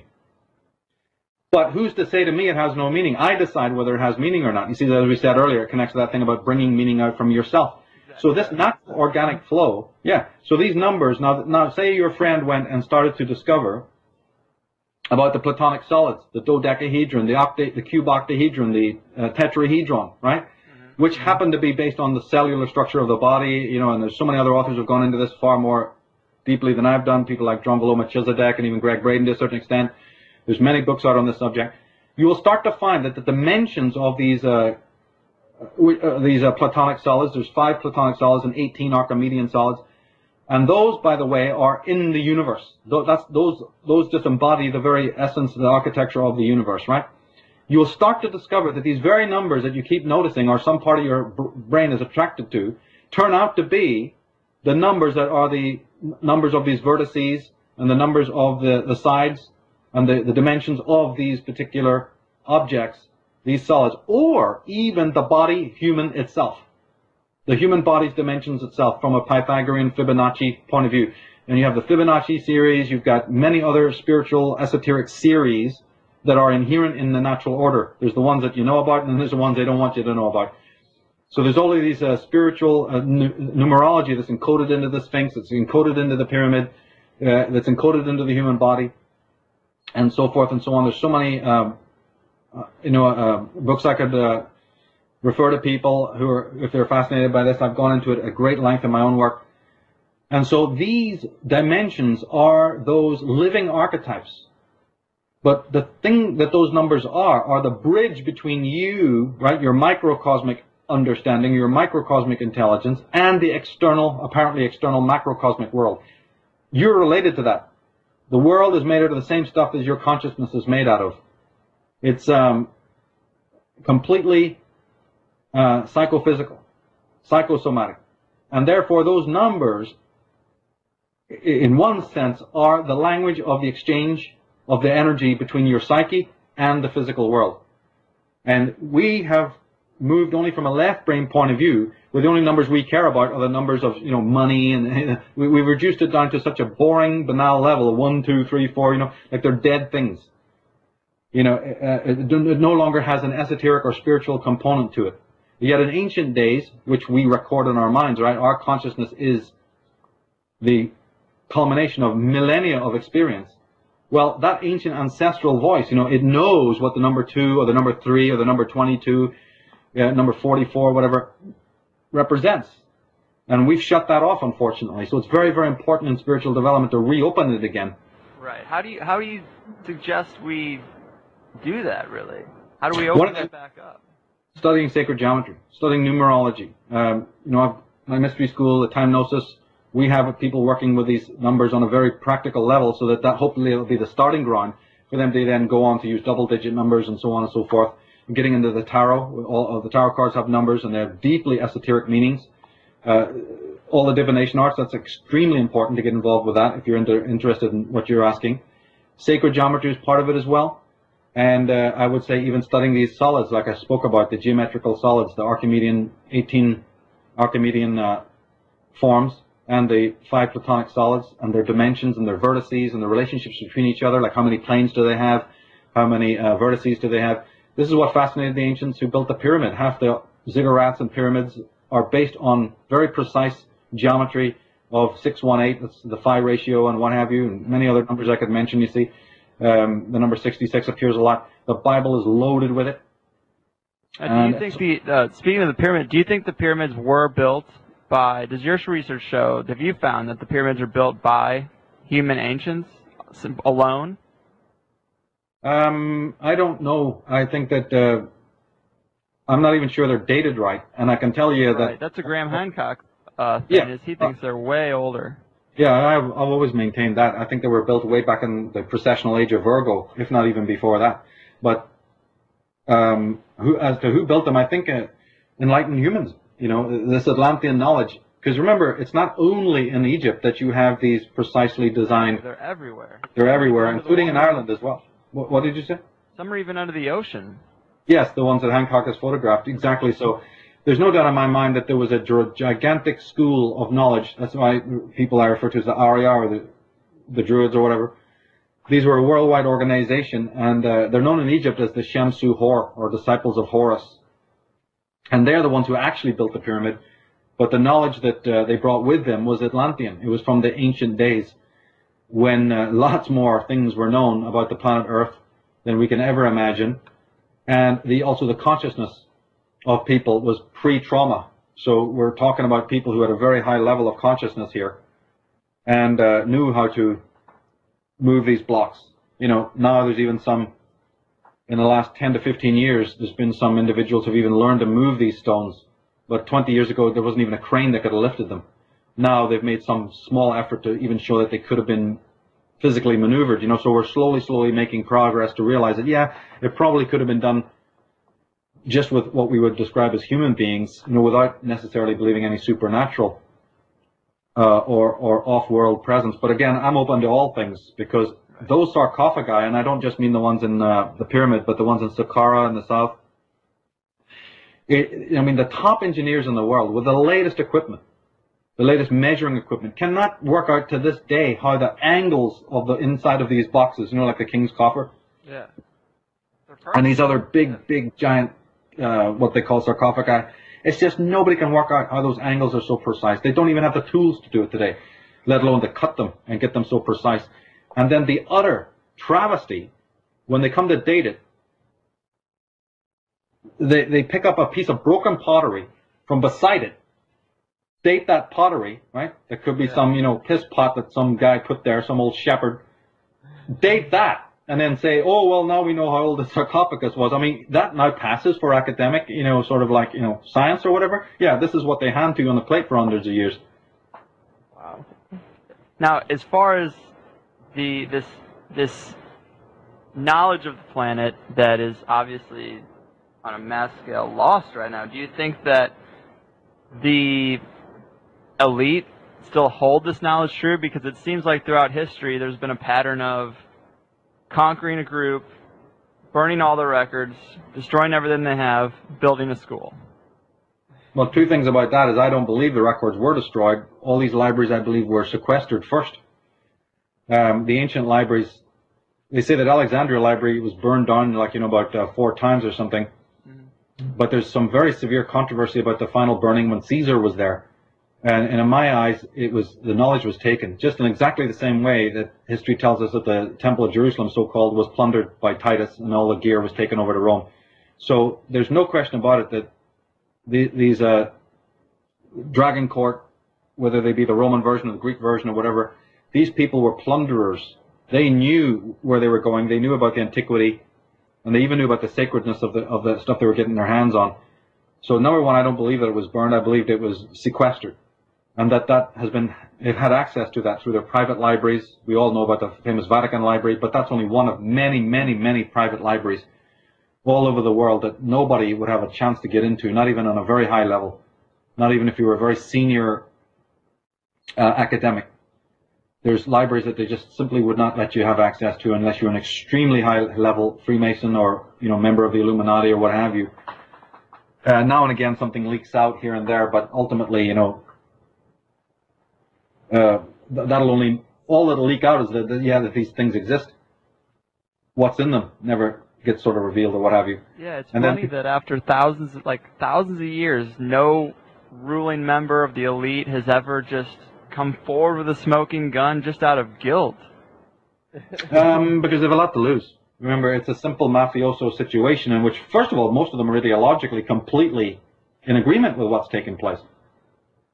Secondly, they've got a lot to lose because once you go through their system, and I mean even just in a more sort of a humdrum, you know, you went to their colleges, you joined their fraternities, you did well, and then you moved on and they put you in a nice position, you were the head of this or you were the head of that, you know, they give you a bank to run or a country to run and all this kind of thing, you know, or a big shipping line or whatever, you know, you don't really have, you know, the power to sort of turn back. I mean, one of the things you got to understand about these guys is they sacrifice a hell of a lot to take that silver spoon. I mean, you know, that has to be understood. There's really no way out. I mean, there's a movie called Brotherhood of the Bell that sort of lays this on the line and shows you how difficult it is. You know, because they'll ruin you. And if they don't ruin you first, they'll ruin your brother. His business will suddenly go bankrupt for some bizarre reason, you know, or whatever. They will mess with people around you to give you the warning. And most of the highest level guys don't even need the warning because it's already inbuilt into their brain that if you ever think that you're going to, you know, bite the hand that feeds you here, think again. Because they'll make you very aware of the fact that others have tried it and lost. So this minimizes it. It doesn't rule it out completely. Right. And it doesn't stop accidents from happening. For instance, during Perestroika, you know, lots of files were left just stupidly. Big buildings full of precious files were left unguarded. And so independent journalists were able to go in and grab all of the stuff. Same thing happened in Franco's during the Civil War in you know, the Nazi or the fascist leader Franco in Spain. An incident, for instance, like will happen where the Allies came and bombed the whole of Barcelona, and the bombs did strike the government buildings, and all the filing cabinets were like blown open, right, and all the soldiers and everybody in the guards had scattered, leaving some very important journalists to run in and basically grab and hide all those precious files and then spent their life translating it. And because of that, we have authors that we know now amazing things about, you know, the Jesuit connection to Franco, or we know something about the secret society Freemasonic connection that never would have come out any other way, you see. So there's flukes that happen. There was the occasional whistleblowing person, but it doesn't happen often, and it happens enough, I think, for people like myself and Yuri Lina and other people to go and, you know, gather that data. But certainly, yes, it's not as much as you'd want, no. But coming back to your original question, do they have the knowledge? Do they maintain that ancient knowledge? The answer is absolutely yes. We know that this is the case because the ley lines, the architecture, you only need to go back to the rise of the Templars in Britain. The Templars go a long way back, right back to the 9th century, 13th century, what have you. But even if you just deal with the 11th century of the original Templar families coming to England during the Battle of Hastings, the simple fact of their ability to position their houses, monasteries, and subsequently their churches and their state buildings on key areas of the geomantic grid is just could not be coincidence. Well, Washington is set up that way. If I'm yes, exactly. Yeah. Same thing again over in America. In that situation, you find that just so much precision. And when you really get into it, and you find out how much they observed the movement of certain planets, individual planets, particularly Jupiter, but then stars like the movement of the star Sirius, for instance. The meticulous observation of any of this is obviously not dreamt up in 5 minutes. I mean, these things are very difficult. And remember, you have to sequester it, because you can't even let ordinary, clever laymen know about it. Not all laymen are stupid. Some of them are very intelligent, but they're not in on the game. So you have to have these fraternities. You have to have these secret fraternities to make sure that this knowledge isn't even then misused by what they would call muggers in the street, right? That's highly intelligent laymen who shouldn't know this. And we don't want those laymen also going out and teaching everybody else how to do it either. So remember, occult knowledge is occult because they want to keep it for themselves. They don't want you doing it. Right. They don't want you finding out about it, and so they've locked it down. That's why if you try and go and study anything that's more esoteric, well, you're not going to be able to. You have to pick that up on your own time. You're not going to be able to study it within college or university. In fact, you may put a target on your back by even mentioning that you're interested in these things. Do you think that the symbolism that the elite use, obviously, I assume you would think there's some esoteric energy in that symbolism. Do you think that's what allows them to maintain the sphere of control over many years and over a global network? Yeah, because remember the sciences that they're using, these meta arts that they're using, are not negative in themselves. There's nothing evil about there's nothing evil about compasses and protractors and tarot cards and astrology, and any of the things that they're using in themselves are completely neutral. As a matter of fact, all the tools that they're using were once in the hands of, the world's greatest enlightened people, and were used for the good of all humanity. And more than that, the things that they're using, these sciences that they're using, are the sciences of the universe. They're that's the science that holds the universe together. These alchemical principles and these sacred geometrical principles and these artistic, musical, and whatever else, color, how they manipulate color, how they manipulate light, those are all rules, laws, or whatever you want to call it, that are already there in the universe. These people are skewers. They are able to reconfigure that which is natural. Evil is nothing more than the subversion, right, of what is natural. They didn't create a thing. In fact, they are. That's the difference between magic and sorcery. So when for example, when you see this symbolism come out in corporate logos, do you think they use that because it's just appealing to our subconscious? I do. I think that's the reason, and that simply that they're putting their badge on it, just in the same way that if you created something, or you start a football team, you sit around a lot thinking about the logo and what it represents. You may base that logo on a hero of yours, or you may want to commemorate a famous figure. You see, so you think a lot about the reason why you create these logos. They do the same thing. If they're looking to commemorate not only the line, the bloodline, like for instance right now on the forum, under Empire of Death, I've got a logo from the City Guilds of London, tying into the whole royal oligarchic control of London, and therefore meaning the rest of the world. One of their organizations that they control is a network of guilds, network of universities called the Guilds, City Guilds. The symbol of that is a red lion, but the tail is a coiled serpent. I mean, anybody can go and look at it and agree with me that it looks like a blinking serpent, because it certainly doesn't look like a tail. Well, that tail is meant to indicate a serpent, because they're not really speaking about the lion, they're speaking about the dragon court. The serpent is the serpent brotherhood, right? So in that instance, that logo is just simply commemorating the line, not an individual, not a potentate from the line, just the line itself, a red lion, and that connects to, if you go to astrology, well, the red lion is Aldebaran, right? A star known as Aldebaran in Leo and what have you, on and on and on. That's why so many Templar inns, bars, pubs are called Red Lion, because they know what we don't know. But then, more broadly, they may want to commemorate a specific figure. And therefore, the logo will now actually be representing a person, or some trait that they had, or colors that they preferred, or something out of their own coat of arms. There's all sorts of ways of doing this arrangement. It ties into even why somebody came along, they wanted to identify Obama, his facial features, and his presidency with Akhenaten. It's the same thing I'm telling you about. When you study this stuff, that's nothing remarkable there at all. To everyone else, it's remarkable.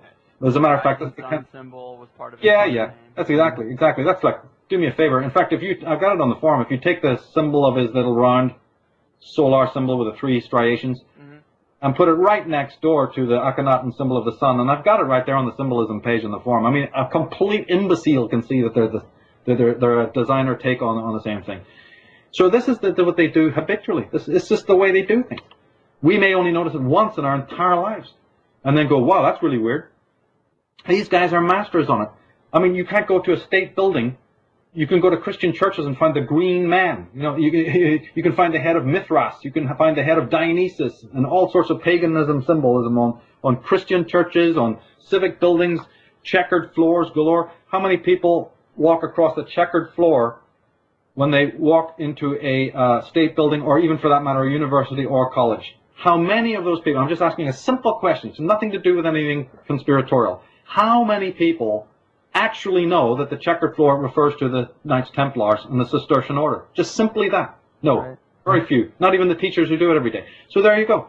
But yet they're in this university, meant to be learning things, meant to be educated, and couldn't tell you why the dimensions of a portal, you know, are that way, or you know, there's people going around with the name Tyler or whatever, wouldn't even know where that word came from. They wouldn't even know what it means, that it's Masonic. You know, people going around calling, I'm called Stephen Cohen. What's the word Cohen mean? Well, I don't know. You know, so it's right there in plain sight. We're not talking, in one way we say, people like me are always talking about this is esoteric and that's esoteric. In one way, that's not even really true. A lot of it's so obvious, you know what I mean, that it's really not esoteric. It's right there in plain view, so it's a combination. And you can literally go back and take these dollar bill symbols and the symbols of Texaco or the symbols of Shell Corporation or I don't know what, AT&T, you name it, and you can find the exact duplicates way back in the time of Rome, way back in the time of Egypt, if it hasn't already been suppressed. That's only what we've got. Right. And you mentioned the Green Man, which jarred a memory of mine. I saw a lot, like obviously a lot of the symbolism happens in Hollywood as well. Yeah, I've exactly. seen thing on Jim Carrey specifically embodying the Green Man in his movies, like The Mask. He wears a green mask. He also played the Grinch, which is a green character.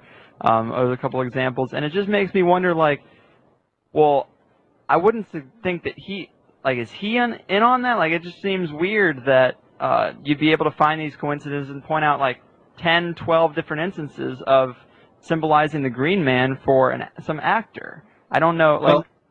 Well, just in the same way that you don't blame the merchant necessarily if his logo turns out to be some sort of Masonic thing. Right. You don't exonerate them either, but you don't necessarily implicate them until you're totally sure. Mm-hmm. You don't also implicate the actor necessarily if his smart-ass production people who are making these films are much smarter than him. Right. So you think that, you know, if he were to be symbolizing the Green Man, that it's more producers, people behind the scenes that find these scripts to put them in, and what I just don't understand what the purpose is of creating that type of situation. Well, that's because you have to study magic. You have to learn about sympathetic magic, these deep forms of hypnosis that are used. I've always tried to put it this way. First, let me answer your question about the actor dynamic. The art directors are the ones who do it all. The art directors work with the producers, work with, not the producer, but the directors. They often are coming from a deeply, a great interest, sometimes healthy, sometimes not, interest in symbolism. Then you have a lot of these directors, because believe me, it's not easy to make movies. It takes millions. You have to be really in with the establishment. So, for instance, a particular person like Stanley Kubrick, for instance, their work is layered with esoteric meaning because either they have an interest in it as a layman, or they are actually members of esoteric societies and are just front men for those Masonic societies. So when you go frame by frame and start looking at the esoteric symbolism in, say, something like Eyes Wide Shut, or even a Spielberg piece of garbage, you know, like oh my God, Back to the Future or whatever this nonsense, you know, Yeah, and then you Close start. Encounters apparently had a lot of it. Exactly, and there's so many other, even now these latest movies, Immortal, you know, it's all this Nephilim symbolism and what have you. So yeah, when you go frame by frame, you start noticing all this obviously esoteric stuff. That's because these people are themselves just front men, messengers, so to speak, mercurial messengers for these secret societies who want to put out this esoteric information, but they have learned from a long time back to do it in this play of masks, okay? Now, that doesn't mean that the guy who's trying to earn a living at the end, often they're completely ignorant. I mean, I've even tracked some of these films when the actor is being interviewed about some of the symbolism, you know. I mean, they're totally idiotic. They don't have a clue. Sometimes they do, sometimes they don't. All I can say is that, yeah, there's a humongous difference between the level of intelligence of a Peter Weir, who would make the Truman Show, and the actor, right, who if you ask him later on after the movie's made, so what do you think that meant when you went through a door in the sky? Well, gee, I don't really know, you know. Yeah, so I got paid. Exactly. They're like performing seals. Later on, they may become a little bit more knowledgeable, and certainly if they want to go on and direct anything, they're going to have to start getting into it.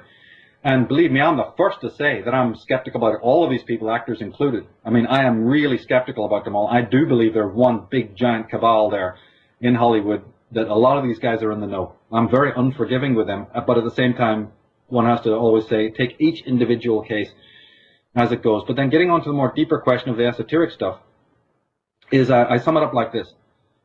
One of the most important things to always remember when you're dealing with the multimedia here, and especially the people who create video games and all of this media, visual media, is that we would be in a dire strait, psychotic state if they weren't able to drip feed us some of the archetypal symbolism that they've also raped us of by the other hand. In order to get the slave to be the slave, you had to rape him through his life, through centuries of time, on this archetypal level. You've got to put, 50-foot steel doors between him and his true self, or you have to shut down the right brain. There's many ways of languaging this. You have to shut down his aesthetic appreciation, like we talk about Nietzsche saying you have to open it up again.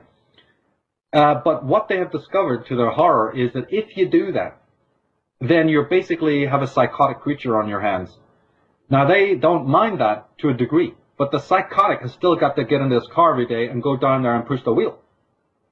He's still got to breed a new generation of slaves and whatever else, you see, to run the entire planet. So they only want a certain neurotic individual so fucked up that he won't be able to do his inner homework to find his spiritual core. But he shouldn't be so crazed out, so lost, that he can't perform his duties for Big Brother. So what they do then is they send you down to the cinema, or they put these, because they know that the food of the mind must be symbolic.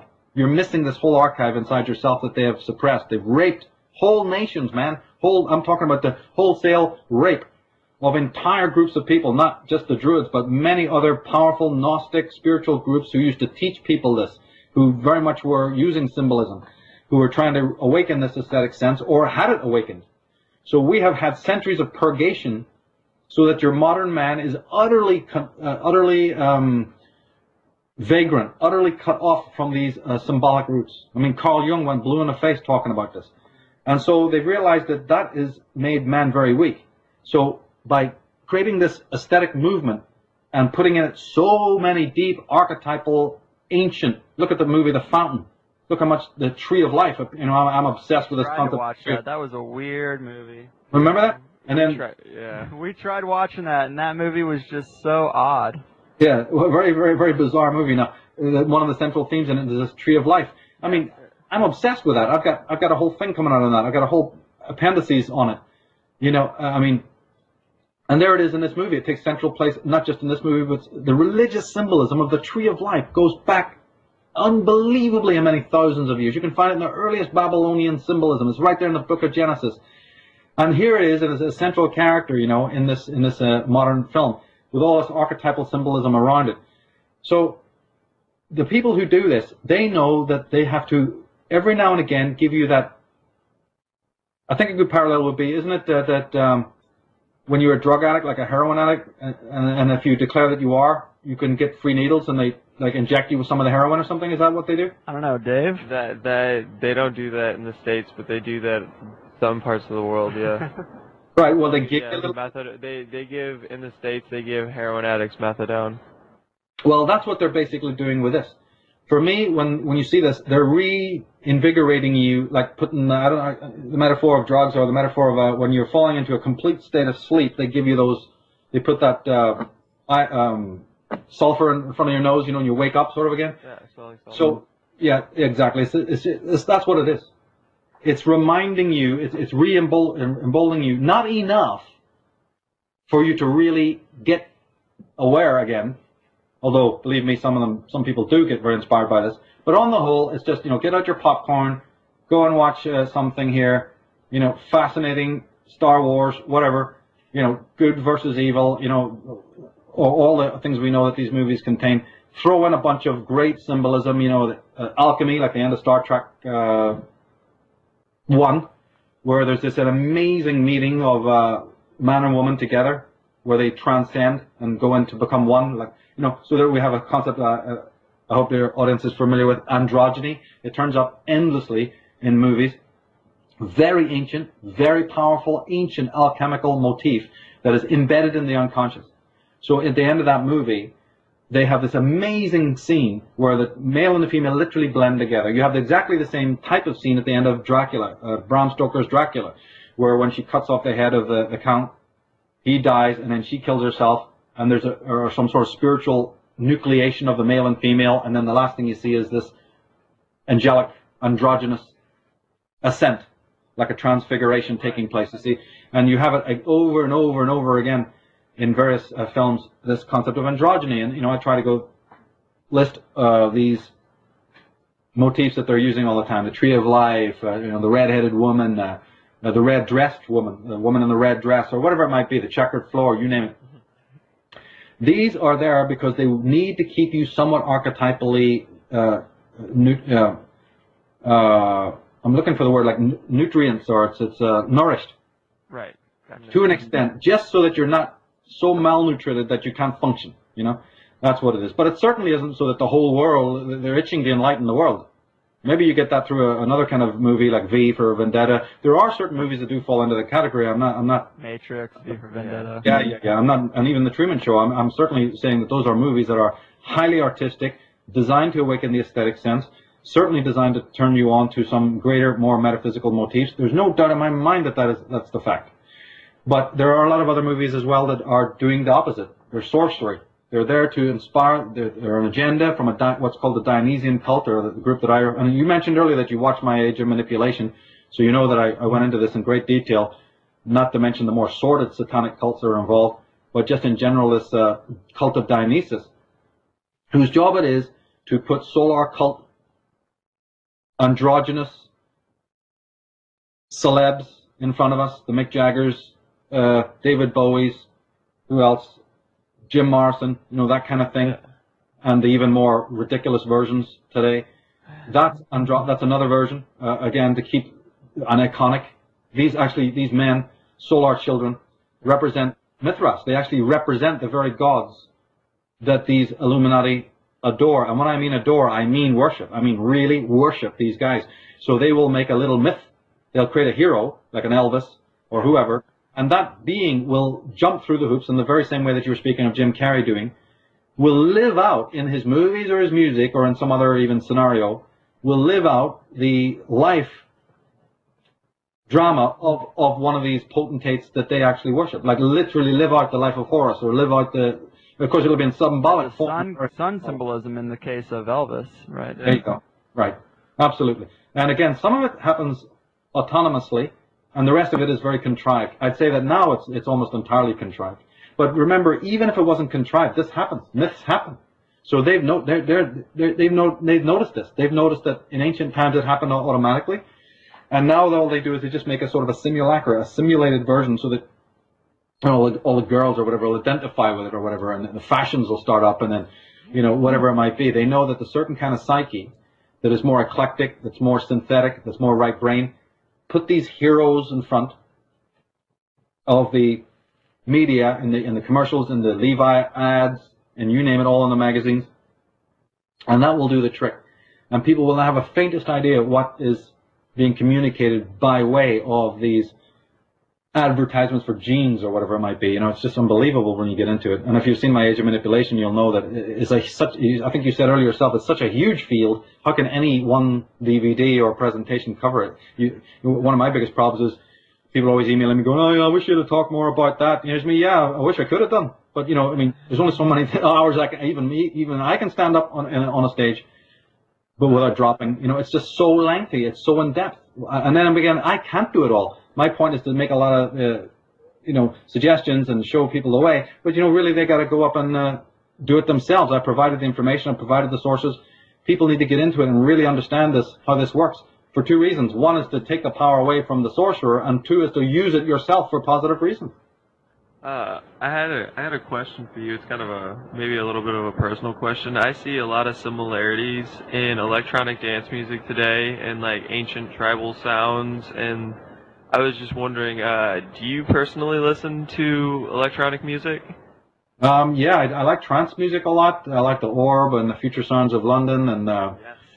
and even Tangerine Dream, and a certain amount of like a Vangelis, and even what's his name?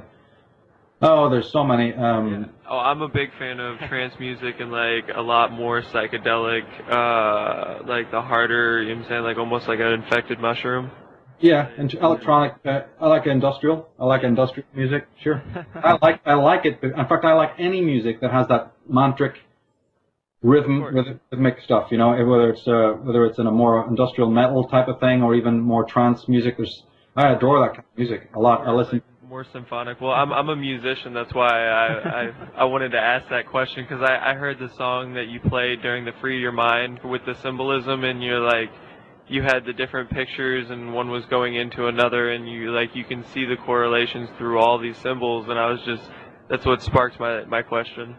Yeah, I try to put as much of that music into my own documentaries as possible because I listen to it a lot, and it's very right brain, it's very stream of consciousness, and it's music that allows you to dive in, where you're more personally involved. It's not linear, and it's not a song necessarily with lyrics or a structured, sort of 3-minute song or whatever. So it allows you to go in there, and it's why I like it a lot is because I work so hard that if I play just 3-minute songs, yeah, you go stir crazy listening, even songs you really like. Yeah. Whereas if you put on the trance music, it's different every time. Every time you put that same piece on, you're hearing more in it, and it doesn't become as boring. Yeah, of course. Like you hear the different layerings of the different sounds, and how they come together. For instance, when I used to do retail, when working in bookstores and what have you, we'd always try to slip it. We'd try to slip the trance music on when the boss was out, because then your day goes by faster. Because if you're listening to these very formulaic kinds of music, it becomes very monotonous, and you almost feel more tense. Yeah.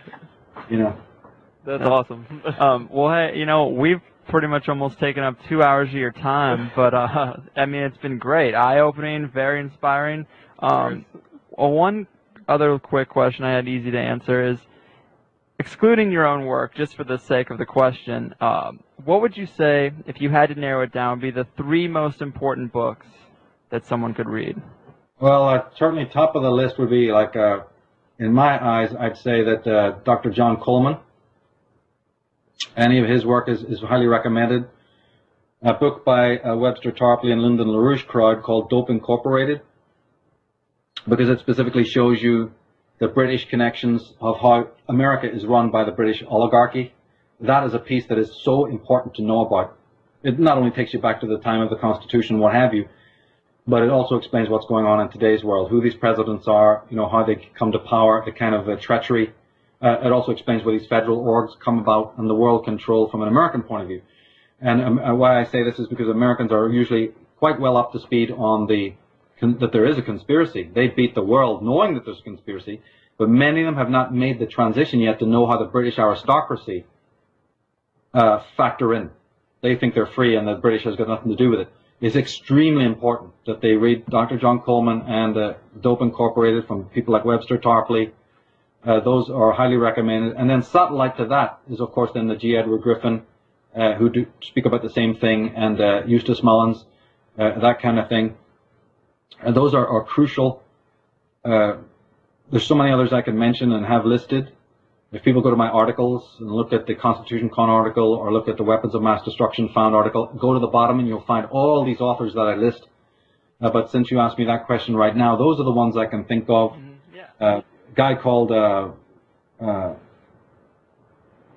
he wrote the book Treason in America, Anthony Chaikin. An incredibly important book there. So there's because you are speaking just about the conspiracy aspect, right? Well, yeah. I mean, just in your opinion, since you have such a much more broad understanding of all the material, be it symbolism, be it control, or even just historical hidden knowledge. If someone was really looking to dive in, where's a good jumping off point. I'm sure all these books are a great jumping off points. I would recommend my own work because I've tried to synthesize just for that very reason. Right. That's why I love your work, because you do that, and you also, you give your sources all the time, every time, and you, even in this talk alone, in this 2-hour talk, I'm going to have to go back. I've probably got 1,000 hours of material now to go and research just based on all the references to other work, which I think is great. I don't have that type of memory to be able to do that. Well, I just do it all the time. I don't really have a good memory either, but the thing is I just do it all the time. But you see, then if you say somebody was wanting to study the symbolism thing, I'd have a whole bunch of different authors for them. Say they were interested in the history of Christianity, the Templars, I have gone through all of this subject matter all my life and been able to synthesize the best of the best. I mean, actually by reading it. So, I read maybe 20 books a month, and therefore, over the years, just by the simple act of doing that, you find out who is just utterly worthless or only half good, and who's absolutely bloody marvelous. So, say I was talking about Egypt, or then or the Bible, then I got my Tony Bushbys and my Ralph Ellis's and Mustafa Gadalas and Ahmed Osman's.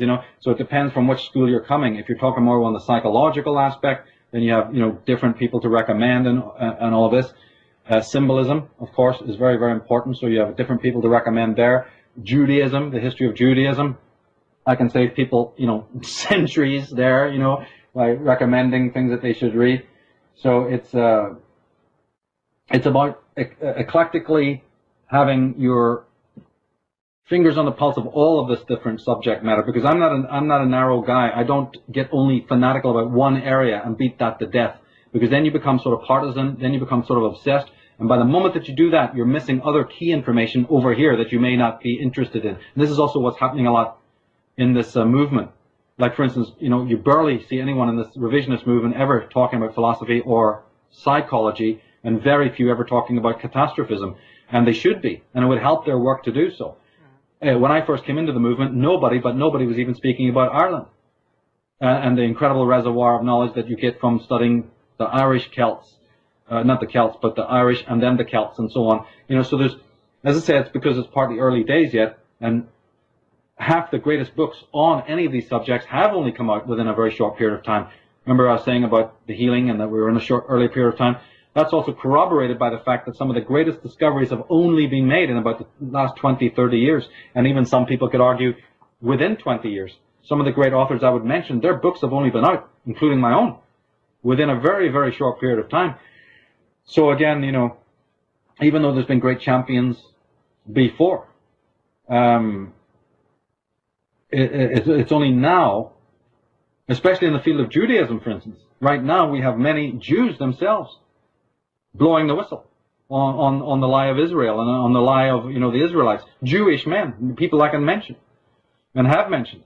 Actually, Jewish authors themselves, like Shlomo Sand and others, who are coming out from within these organizations and showing you, yeah, it's built on lies, it's built on mind control. There isn't any science to back it up, and the science that's been handed to you is bogus science. It's all propaganda, There's a huge propaganda machinery at loose in the world. So, the one thing I will say is that, yeah, I do, in fact, read the books. I just don't read like a comment or two on some Amazon website or whatever. I really buy the books, I read them, I study them meticulously, and try to then summarize the best parts of the book. So if people go to my astrotheology site or the Irish Origin site and go to those appendices areas, they will see very detailed summaries of some great books, that would cost a lot for people to buy and a hell of a lot of time to read.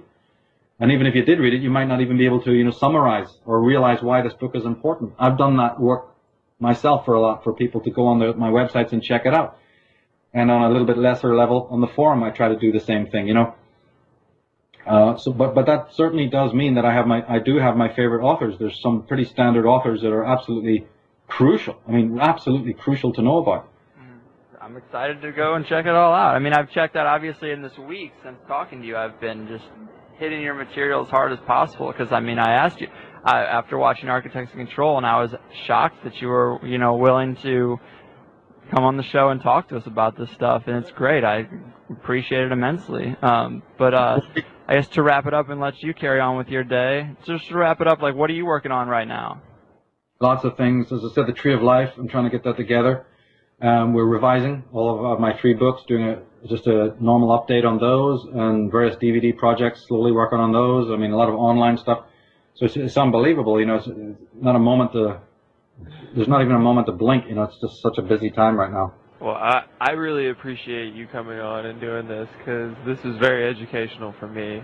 So I just wanted to say thank you. Well, thank you, and we'll certainly, you know, if you're up to it, we'll do it again. There's a lot of other areas to go into, you know, so I'd be happy to. It's always a pleasure for me, you see, to speak with people who actually know things and have good questions about it, as opposed to hosts who really don't have a clue, you know, and haven't got the right motives. You know, it appears to people that I do a lot of interviews, and in fact, I actually do not do a lot of conferences or interviews for the very purpose of, you know, that the people just don't have integrity, or they're out for themselves, or what it might be. So, you know, I'm always glad to come on when there is knowledge there and there's the eagerness. So, you know, thank you for giving me that time as well. Of course, yeah. I mean, I'm obviously a layman. We're both laymen, but, you know, we have an incredible interest, and, I mean, I feel fulfilled. Of course. Well, see, I'm also a layman. I always maintain and say clearly that I am no expert on any of these things. The jury is always out. I could be wrong in everything. We're all in in fact, so much of my work is collaborative. People send me stuff on a daily basis, sometimes, you know, hundreds and hundreds of things a week. That's one thing. And secondly, I'm always keeping an open mind. I always think that, yeah, what I've seen and what I've learned, you know, of course, you proceed by assuming that you're right. Otherwise, you couldn't move out of bed in the morning. But you always keep the intellectual openness to realize that not only could you be completely wrong, but you need to always you always need to be actively thinking about the opposite position that you're taking. And I do that a lot. And I think a lot of people do not do this. They become obsessed, you know, but I don't. I'm very strong when I advocate what I believe to be the case. But I always personally keep an open mind to say, yeah, well, maybe that's completely the opposite. In fact, what is the opposite? Let me study that. And then, as I said, by going through all of these different books that come out, I'm also very aware of all the disinformation. I'm also very aware that if you don't do what I do and you don't help people go to the right sources, they're going to probably be swamped with all of this disinformation, because now that now that the Big Brother has understood that there's a gigantic movement throughout the world looking for this truth and digging deeply, they have unleashed their own robots through the publishing orgs to write books that apparently are also revelatory in nature. And this goes right across the board. I don't care if it's about Judaism or the Knights Templar or the Magdalene and the Grail and whatever else. And yet those books are loaded with disinformation to put you off on the wrong track.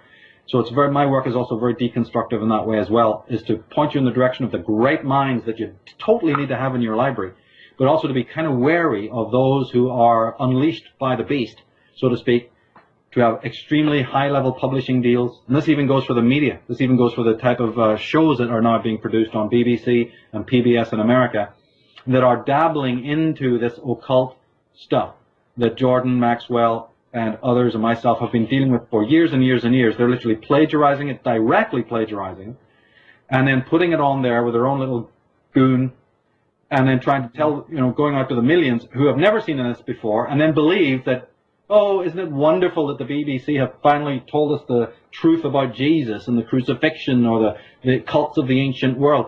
And that poor guy sitting there in suburbia hasn't the faintest idea that people lived and died and sweated blood to bring that knowledge out from the recesses of the underworld, you know. But now you click on your remote control and there's, you know, BBC doing it, or the Discovery Channel doing it. So that also needs to be taken in mind. I'm glad the information is out, better than not being out.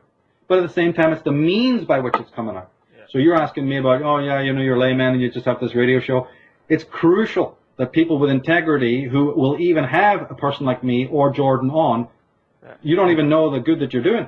Because right now, our knowledge is being eclipsed and plagiarized and appropriated by the mainstream, who are doing it precisely so that people like us don't get our time on mainstream television.